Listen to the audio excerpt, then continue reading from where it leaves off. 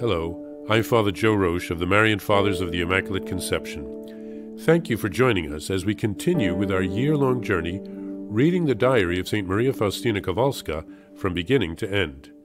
Today we take up from where we left off, beginning with diary entry number 132.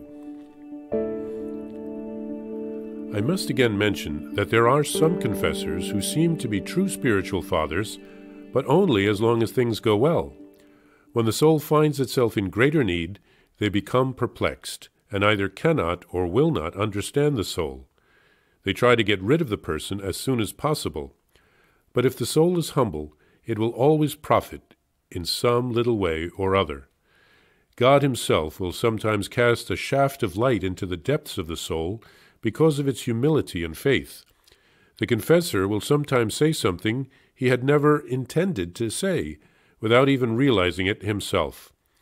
Oh, let the soul believe that such words are the words of the Lord himself, though indeed we ought to believe that every word spoken in the confessional is God's.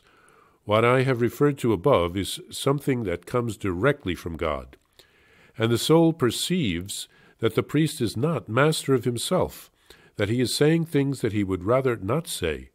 This is how God rewards faith. I have experienced this many times myself.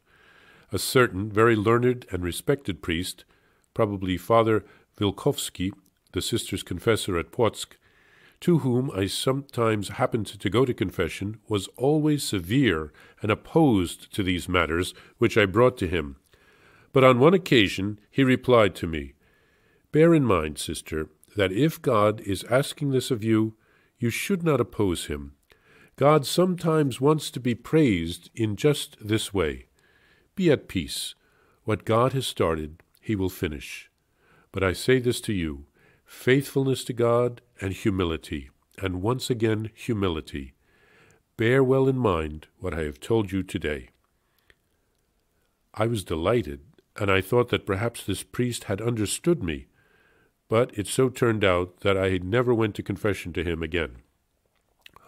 Once, one of the other older mothers, probably Mother Jane, summoned me, and it was as if fiery bolts from the blue were coming down upon my head, so much that I could not even discover what it was all about.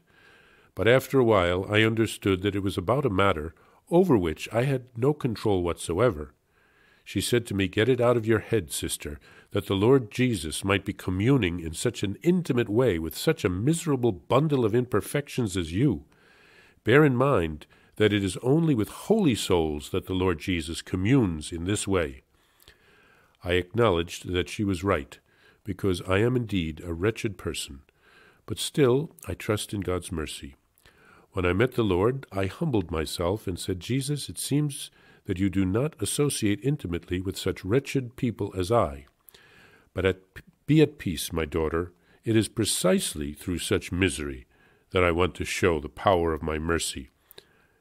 I understood that this mother had merely wanted to subject me to a salutary humiliation. "O my Jesus, you have tested me so many times in this short life of mine. I have come to understand so many things, and even such that now amaze me. Oh, how good it is to abandon oneself totally to God and to give him full freedom to act in one's soul." St. Faustina writes here about the confessors, who seem to be good spiritual fathers until they need to make a discernment about something beyond the ordinary confession. Then they want to run. But she shares how God uses the priest as his instrument, and the priest sometimes ends up saying something that he had never intended to say. And I can attest to the fact that this happens, not only in the confessional, but also during homilies. God knows what he's doing, even and especially when we don't. St. Faustina also shares the story of a superior who wanted to give her a salutary humiliation to make sure that she wouldn't grow proud because of all the graces that she was receiving.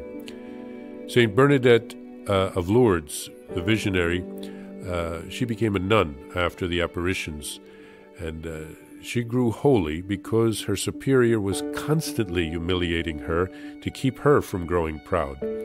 The superior was very well educated, and she probably had some envy that God had chosen an uneducated peasant girl like Bernadette for such special graces, and that God had not chosen her, the superior. But God knows what he's doing. I had to laugh when St. Faustina said that to God that she had learned from her superior that God would never choose such a wretched person for such special graces, and I expected God to reassure her, but rather he affirms it, and he says, I chose you precisely because of your misery. God chooses the souls that he wants for his special graces, and then he lifts us up. He chooses the little ones to show that it is he who is acting and not us. But St. Faustina discovers the importance of cooperating with God's grace and giving Jesus room to work in our heart, and we should do the same.